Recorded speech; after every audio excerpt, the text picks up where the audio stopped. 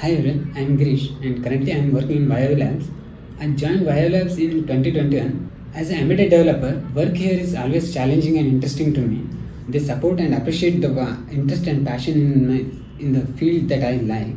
So I like to tinker with electronic stuff and low-level embedded systems. So this is one of my hobby project where I built a keyboard from scratch. I brought every part separately and I assembled it and I flashed the software on it, and it is my custom keyboard now. So what's the use of this keyboard?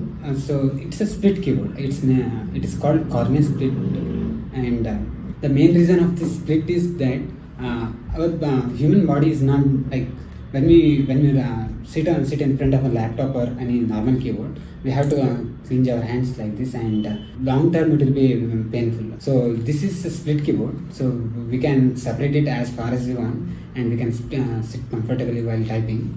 This is the ortholinear keyboard, which is compared to what we have traditionally have the staggered keyboard, where the keys are staggered all across the board.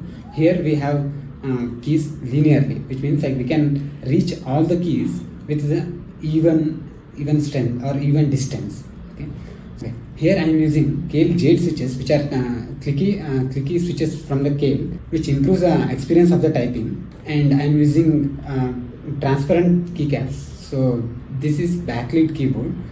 So currently it is using Arduino Pro microcontroller on the both controllers. So these splits can work independently with each other. So if I want the left hand side of the keyboard for some so I can remove right hand side and use only left hand side.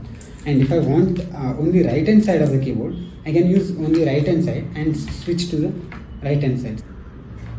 Okay. So this keyboard is using QMK's firmware, which is an open source firmware for all keyboards.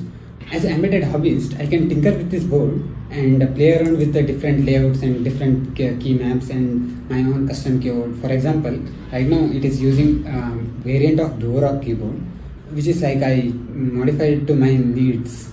So this is what I have done. So these kind of hobby projects are appreciated in Vayavya Labs.